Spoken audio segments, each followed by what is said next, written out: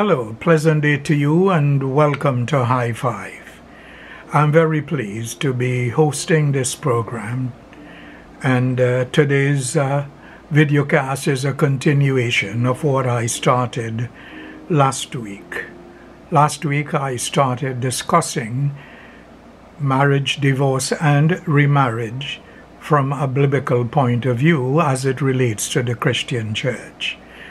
Just want to remind you that this videocast is coming to you through the courtesy of Missions Tabernacle of William and Waterlane Streets in Trinidad, West Indies. The lead pastor there is Pastor Noelin McIntosh, and I believe he would be only too happy to hear from you if you would take the time to write to us or write to him. Let us know where you are viewing this program, and kindly share a comment. Give us a like and a subscribe on the platforms from which you are listening to this videocast. I'd like to pursue this subject today, and as I mentioned earlier on, the topic is what causes divorce. This discussion will be in several parts, and I hope it will become obvious to you. I'll try to show you the causes of divorce, followed by the consequences of divorce, and in some way to show you the cure for divorce. The main text that I'm going to read to you is a collaboration really of two texts. It is taken from the Gospels, that is of Matthew and St. Mark. But because of the time economy on this program, I just like to read from the Gospel of St. Mark and the 10th chapter, and it says, "And some Pharisees came to him, testing him, and began to question him whether it is lawful for a man to divorce his wife. And he answered and said to them, What did Moses command you? And they said, Moses permitted a man to write a certificate of divorce and send her away." Verse number 5, "But Jesus said to them, Because of your hardness of heart, he wrote you this commandment." And again in verse number 6 it says, "But from the beginning of creation God made them male and female. For this cause a man shall leave his father and mother, and the two shall become one flesh. Consequently, they are no longer two, but one." And he concluded by saying, "What God has joined together, let no man separate." Now, according to this text and the others that I have read in the previous broadcast, it is plain to see that the divorce was granted because of the hardness of heart. I'd like to talk about the hardness of heart in this videocast and ask the question, what is a hardened heart? In order to understand the heart, we'd have to look at it physiologically. The hardening of the heart is called atherosclerosis. I hope I got that right. The heart is the central muscle in us as human beings. The heart in us forms around the third week of pregnancy, nearly at the very beginning of our lives. This amazing heart sends blood throughout our body in an organized manner, impacting even the tip of our toes to our very fingers.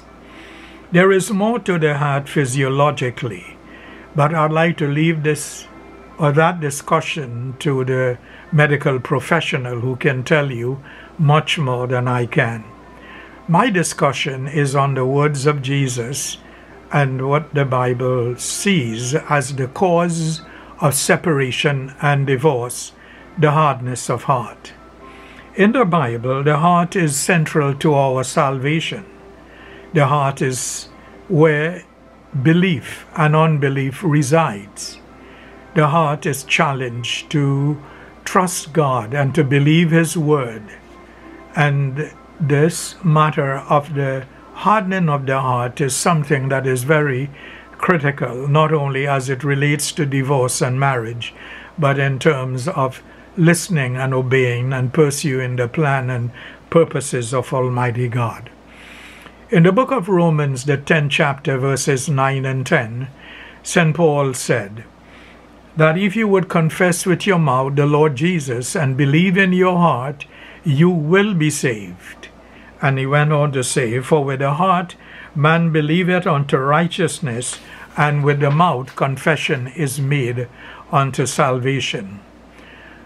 You see, a heart that is hardened to the word will be hardened towards Jesus. It will shut him out.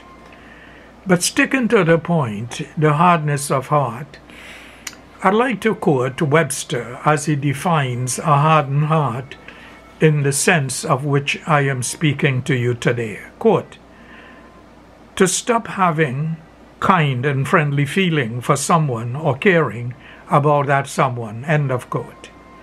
So if you are having a hardened heart, then this is evident. You'll stop having friendly feeling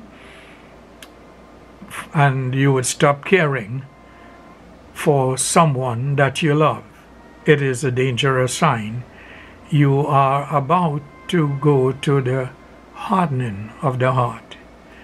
In the next place, I'd like to discuss what the Bible says about the hardening of the heart, how it comes about, or the cause of the hardening of the heart, which leads a person to seek a divorce, which displeases God, because God hates separation and he hates divorce.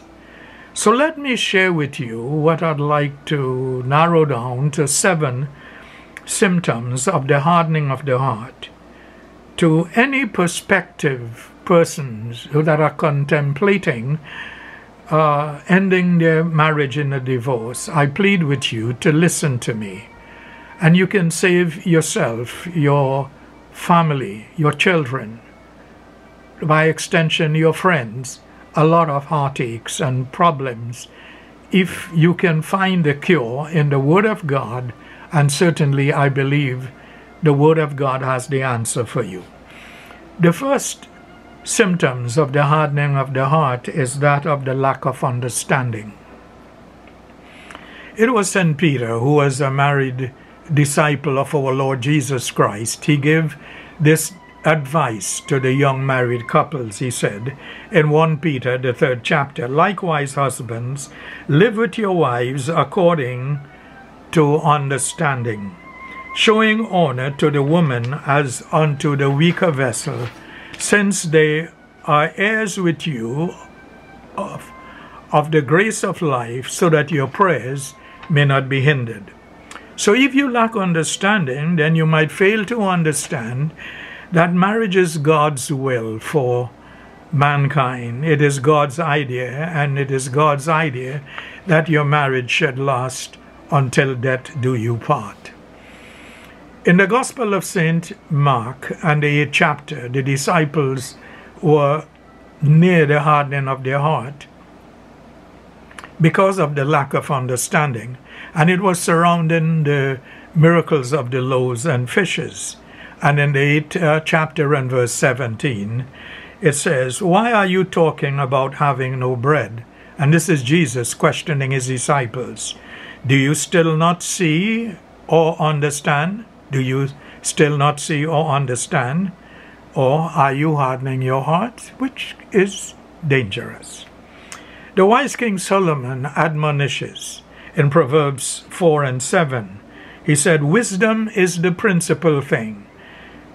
Therefore get wisdom, and in all your getting, get understanding. In all your getting, get understanding. I think that sometimes our focus is on the accumulation of appliances and gadgets and other things. But in order for you to have a happy and a holy marriage, the Word of God says, get understanding. Proverbs 24 says, through wisdom a house is built, and by understanding it is established. You might have gone through great pain to design a beautiful home for you and your family. But the Word of God says, by understanding it is established.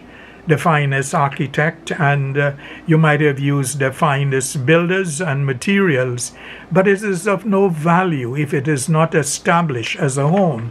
And the way that your house can be established as a home is with understanding. If you lack understanding and you fail to understand that God intends that your marriage last a lifetime and that God hates separation, then you are heading in a very dangerous place where you would hurt yourself for a very, very long time. In the second place, as I pursue this topic, the second cause of the hardening of the heart is bitterness and resentment. You see, you can avoid divorce and separation many times by simply avoiding to become bitter and resentful. That would hurt you big time. In Ephesians, the 4th chapter, and verse 32, it says, get rid of all bitterness. This is not something that you have to pray about. It says get rid of it. Get rid of rage and anger and brawling and slander, along with every form of malice. Be kind and compassionate to one another, forgiving each other just as Christ in God has forgiven you. Would you take that advice? Moving along, the third cause of the hardening of the heart is isolation. Isolation when you are angry and bitter, and that is the worst time to become isolated. In isolation, there is avoidance. It becomes apparent. You deliberately seek to avoid the person with whom you are upset. And in this case, it is deliberately seeking to avoid your spouse with whom you are having a quarrel. A splendid example of avoidance is in the early chapters of the Bible, in the book of Genesis, and the 4th chapter. It portrays Cain and Abel, and it tells us about Cain, less than favorable offering which God rejected. And because of his rejection, or the rejection of his offering, Cain chose to isolate himself from God and then chose to take matters in his own hand, which resulted in the murder of his brother. You see, you too can become like this. You can take matters in your own hand by separating yourselves from God and from His Word and from the people who care about you and from godly counsel. And you will hate people in your heart so much that the Bible calls this murder. If you hate somebody in your heart, you have already murdered them. You can refuse isolation and look to resolution and restitution. The fourth cause of the hardening of the heart is the refusal to forgive. The refusal to forgive the offending spouse is the sign of a hardened heart. In Matthew the 6th chapter and verse 14 and 15, Jesus says, "For if you forgive others when they sin against you, your heavenly Father will also forgive you. But if you do not forgive others their sins, your Father will not forgive you your sins." And in Luke the 17th chapter verses 3 and 4, Jesus said, "So watch yourselves. If your brother or sister sin against you," and I may add your husband or your wife, "rebuke them, correct them, confront them. And if they repent, forgive them, even if they sin against you 7 times in a day, and 7 times come back to you saying, 'I am sorry,' or 'I repent,' Jesus says you must forgive them. You practice this and see how it would work miracles in your way. The fifth cause of the hardening of the heart is coldness. Coldness to your spouse can be an indicator of a hardened heart. Coldness is defined in our context of discussion in this way. It is a way of behaving or speaking that does not show kindness or love or emotion, and it is not friendly. So if you are cold towards your spouse, you will behave and speak in a way that is lacking kindness. You will talk short, you will grunt instead of speaking pleasantly, you would lack love and emotion, you would hardly show good emotion. Rather, there will be rage and anger in you all the time. The loss of joy that once reside within you and your spouse and your relationship, because of coldness, it will be shut out. It is not a safe place to be. When this happens, listen, talk to someone who can offer godly counsel and pray and be honest to God, because a broken and a contrite heart God will not despise. The sixth cause of the hardening of the heart is what is called pride. Proverbs reminds us in the 16th chapter and verse 8 that pride goes before destruction and a haughty spirit before a fall. Pride can be bold or quiet. Pride can be introverted or extroverted. To me, the worst kind of a pride is the introverted type of a pride, where one mate just clam up and wouldn't talk, would not respond, would not reciprocate to the other spouse in spite of their many efforts. Pride leads us to distrust your spouse, and you become self-opinionated. Nobody could speak into your life because you know it all. You wouldn't take an advice or a correction from people who love you. This is portrayed in the simple story in the book of Daniel about King Belshazzar, when his heart was lifted up in pride. And this is what the text says: "But when his heart became arrogant or proud and hardened with pride, he was deposed from his royal throne and stripped of his glory." It will happen. Your pride will depose you. You would lose favor, and you would lose good standing in the eyes of people like Belshazzar did, and it would strip you of the good name that you had. People would want to avoid you because of this issue in your life. The seventh cause of the hardening of the heart is the refusal to serve and be served. The aggrieved spouse will refuse to serve. That act of kindness, doing kind things one for another, will be in short supply. Or if the other spouse decides to serve, the aggrieved spouse would not receive it. It would shun it, walk away, slam the door, refuse it. It is a dangerous thing. In the book of Galatians, the 6th chapter and verse 10, St. Paul says, "Therefore, as we have opportunity, whenever an opportunity come to you to serve or be served, let us do good to all people," and I may add especially to your spouse, to those who belong to the family of God. My dear brother or sister, aggrieved person, pray about those neglected opportunities. And when it comes back, jump on it very quickly. We can forsake our pride, and we can be served and serve others. There are numerous scriptures that relates to the hardening of the heart, and because of my time constraint, let me show you a few of them. In the book of Ephesians and the 4th chapter and verse 17, it says, "This I say therefore, and testify in the Lord, that you no longer walk as the rest of the Gentile also walk in the futility of their mind, being darkened in their understanding, alienated from the life of God, because of the ignorance that is in them, because of the hardening of their hearts, who having become callous, give themselves up to lust, to work all uncleanliness with greediness." Proverbs 28 and verse 14 says, "Blessed is the man who always fears God and tremble at his word. But one who hardened his heart would fall into trouble." Are you heading there? And then in Romans, the 2nd chapter, St. Paul urged the church, "But according to your hardness and unrepentant heart, you are treasuring up for yourselves wrath in the day of wrath and revelation of the righteous judgment of God." I can give you many more scriptures, but I'd like to go on to the rest of this message on the hardened heart that precipitate divorce.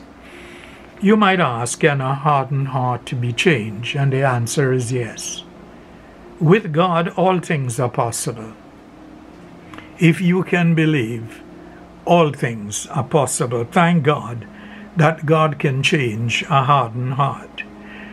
St. Paul pleaded with the church at Corinth, who were going about their lives in an unchristian way, and he said, I am asking you to respond as if you were my own children. Open your hearts to us. And I am taking that position as St. Paul, and I'm pleading with you, though I don't know you and I don't know your situation, but as a senior person in the Lord and one who has been married for more than 50 years, I am asking you to respond as if you were my own child.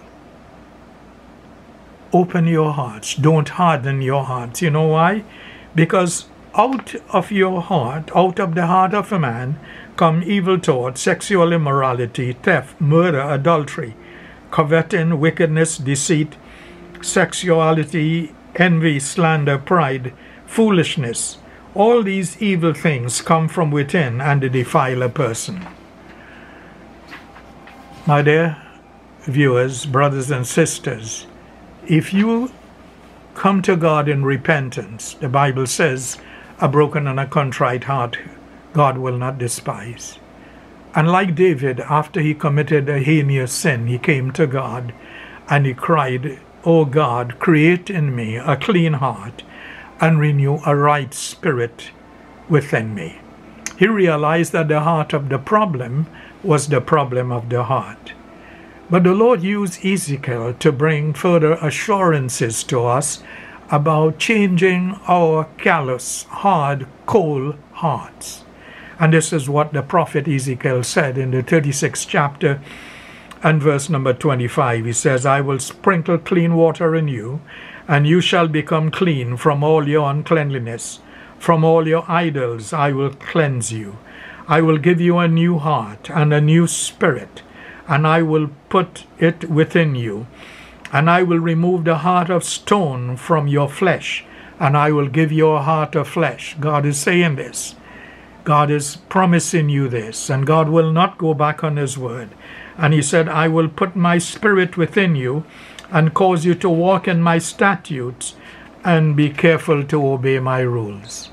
He further reaffirmed this in the 11th chapter of the same book and said, I will give them one heart. Claim this promise where God would give you and your spouse one heart, beaten together again as one. A new spirit I will put within them. I will remove the heart of stone, the heart that has become hardened from the flesh, and I will give them a heart of flesh. I believe God can do it for you. You are not too far gone. He's the God of the impossible situation, and your situation is not beyond hope. I'd like to lead you in a very responsive prayer, if you would be humble enough to say this as you look at this program on your electronic device, whether it be a handheld device or on your television screen. You are hurting, as we say in our local palace, is that the one who has the iron in their hand feels the heat. While others may tell you they understand, but nobody knows you're hurt as much as you. Say it from the depths of your heart. Close your eyes. Don't want to look around at the people who might be next to you, or if they are your friends or loving family, let them pray with you. Say, Heavenly Father, from whom comes every good and perfect gift, I bow before you in contrition. I ask you, dear Lord, to forgive me for the hardening of my heart. I offer to you this tension and this mess my marriage is in. I offer to you my spouse and myself. We have sinned against heaven and against you. There is coldness and isolation in our relationship. But, oh my God, you can take things that are broken and put it together.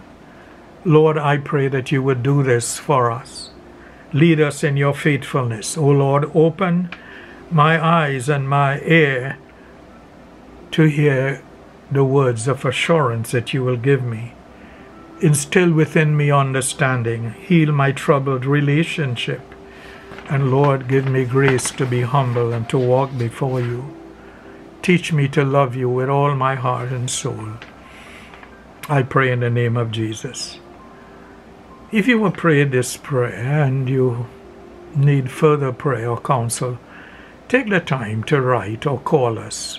We are all ears. We are willing to listen to you. Because of the media and the way it is constructed, we can talk to each other across the world. Distance is no problem. Call us. Our phone numbers are on the screen. And if you cannot talk to us or we cannot get to you, no matter where you are in the world, we would recommend qualified counselors to talk to you. This program again is coming to you through the courtesy of Missions Tabernacle of William and Water Lane Streets in Princestown. Give us a like or a subscribe if you are listening on any of the major platforms. By the way, I'm indebted to some of these notes from a blogger by the name of Christy Woods. Her notes has been very uplifting to me, and I have used some of them. I want to thank my producer, Aaron Jones, for helping me put yet another program together, and I trust it was a blessing to you. So I ask you to contact us, tell us where you are viewing this broadcast, and do stay tuned for our next program next week on the same platform at the same time. May God give you grace and a happy and a holy marriage. In Jesus' name.